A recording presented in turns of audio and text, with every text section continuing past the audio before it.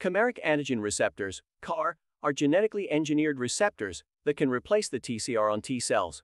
These genetically engineered cells are called CAR-T.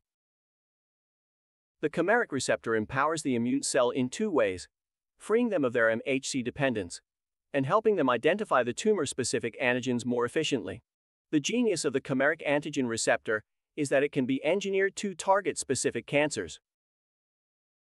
CARs recognize tumor-specific antigens specific to cancer cells, induces patient's immune system to target that cancer cell's antigens, and safely neutralizes the tumor without damaging healthy cells.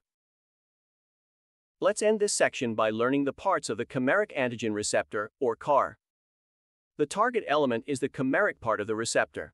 These artificially made constructs of the variable regions of antibodies provide specificity to the receptor. In the case of cancer, the target element would bind to the tumor-specific antigen.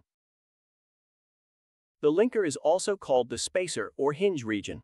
It is a protein that acts as a flexible connector that can join to any target element forming the CAR. The linker is present outside the cell surface. Its length depends on the region where the receptor is present.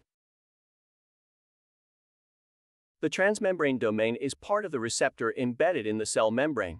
It helps dock the receptor in the membrane and interact with the neighboring receptor.